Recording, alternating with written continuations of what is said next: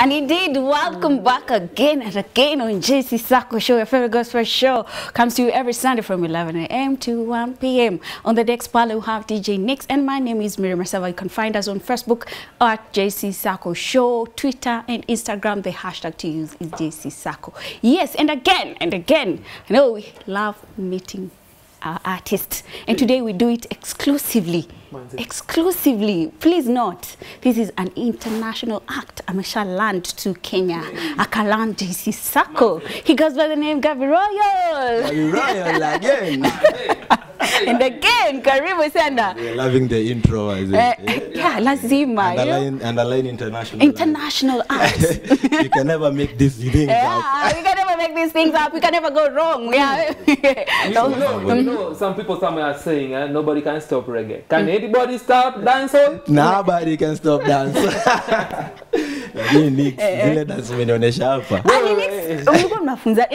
was so amazing. I was like, me, I cannot. But you can't nimeenda gym. Unajua hiyo dance kuna vile lazima au una shift mguuni nini. Kwanza unajua nimewatch video zake, performance zake, mimi kwa fan wake mbaya. Sasa bado nikiona tu venye wasao naruka na kwa Dex, sijaji challenge nifanye. Sema ku lakini unaweza. You guys have really killed it. It was so great. Thank you. I'm sure guys at home really loved it. Tell us what do you think about their dance moves. Anyway, Garvey Royal, let us just give you the honor to introduce yourself, the dancehall style. Yeah, do it. Yeah, man. So, Wagwan people, it's your boy Garvey Royal. I'm a dancehall artist. I'm a gospel minister. I'm a Sunday school teacher. I teach at City Lighters under Pastor George. I'm so humbled to be here. Karibu, you brought out something so special, and it had really touched me. I know DJ Nix knows. Yeah, she's also a Sunday school teacher. Wow. So mimi ndio niko Sunday school. Yaani mimi ndio niko shule. Lakini Sunday school nafunzanga na hiyo patwa. Yeah, the amazing thing is that watu wanapenda sana as in mwalimu wake wa artist, wafurahia sana wakimwona kwa TV, wakimwona appreciate na wase. So the moment umeingia class kufundisha watu hii, and you know kids are honest. So kama umefanya kitu ufala mtu atakwambia teacher hii. So that's what I love about kids, that they're so honest that they can tell you anything. Wewe unafunzanga wanafunzi na patwa. Patwa hawezi shika wana. Hawezi shika. But kuna vile unaimix hapo na English kidogo wanashikanisha. Basi sana shangaa hata ukifunza watoto ina hii language uliamua aje uende tu kwa dance hall, ukachagua tu dance hall, mbona ungefanya hip hop ama sijui ufanye bongo or any other genre? The funny thing is that dancehall kama this is the only way I can praise God. Yani mimi nimeraise in a background kisikiza reggae, tukisikiza dancehall ever since we were kids. Na so dancehall ilikama vile tumegrow like vile una zile vitu ulikuwa unafanya mtu unajua hizo ndio vitu umekuwa ziko kwa mind all along. So mimi nimekuwa nikisikiza dancehall. My father used to play for me dancehall music. Actually big up my father because yeye ndio amefanya nisikize reggae and dancehall music. So I have a great passion about reggae and dancehall music. And so your father actually inspired you to venture into dancehall. Yeah. So tuseme ulianza kuimba kitambo. Kitambo sana. I remember time flight tulikuwa discuss na Nix that tulikuwa madancer. We used to dance at a group called Igniters. You were dancers, the both of you. Nix alikuwa gani? Walikuwa na kama kuperform. Alafu walikuwa na win nini zote.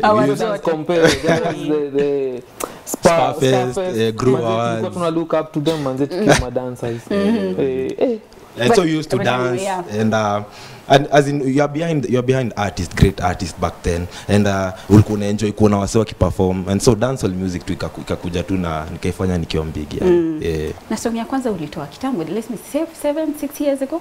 5 years. Yeah, actually that was the first song we did with Magic Mike. Magic Mike is my producer, and lucky enough that same year it got nominated for Groove Awards for reggae dancehall, reggae and raga song of the year. And that ilikuwa guaranteed that I should be doing this, that God amefanya vitu weird sana. I'm an artist, I'm a new artist back then, nobody knew me.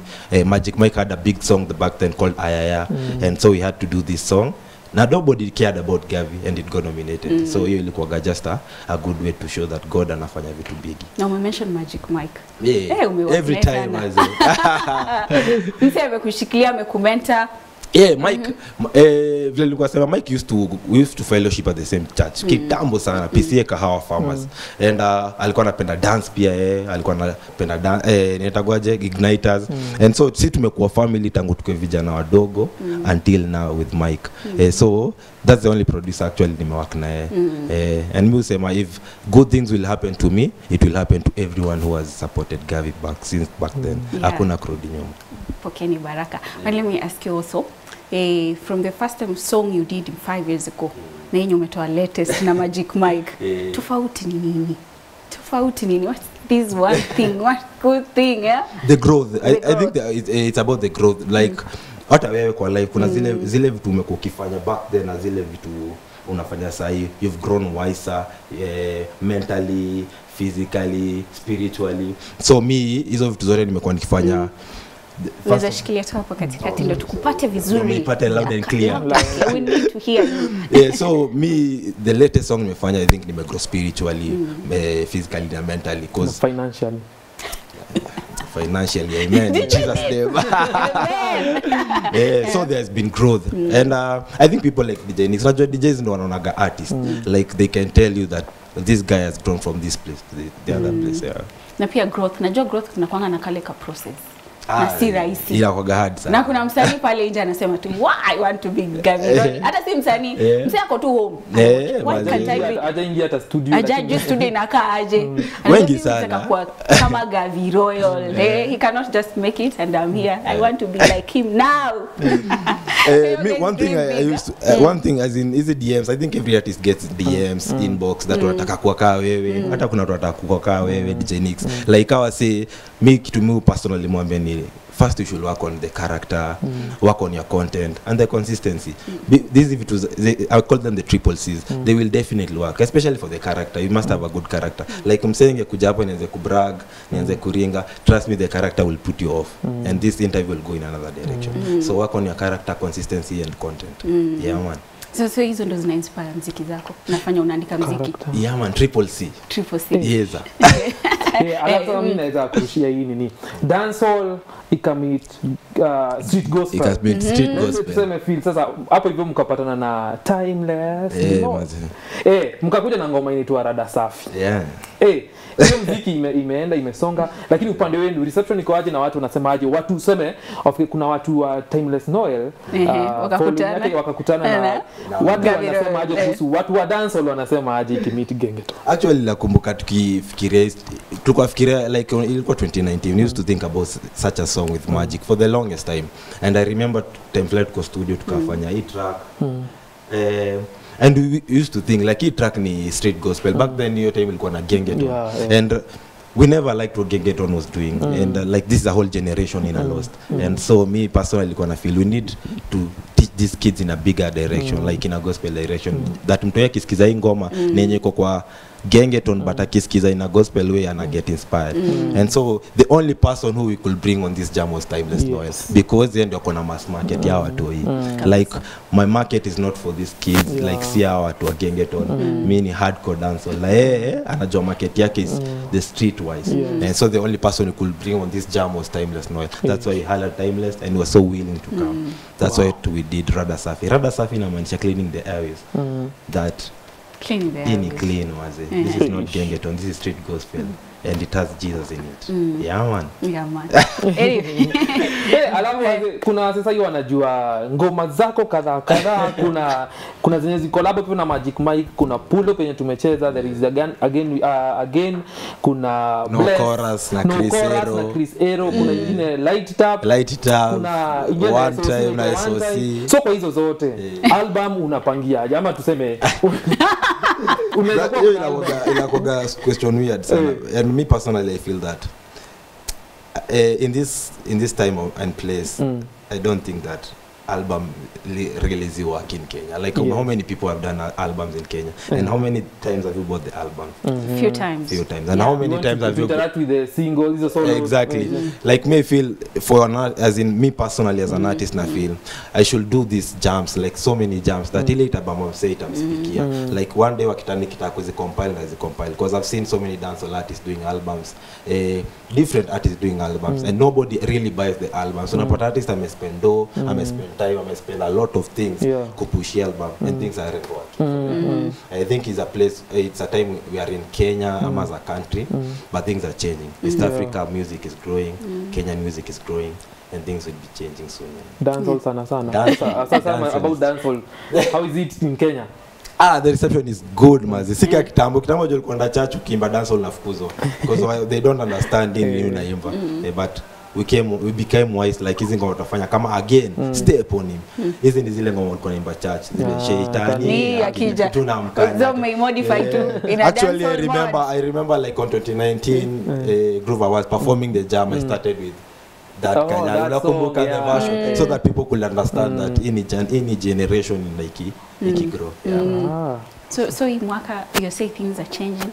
So you never know, we can get an album. Apart from that album, we have good music. Before this, we have 2 jams with one of the biggest artists in Uganda. It's coming.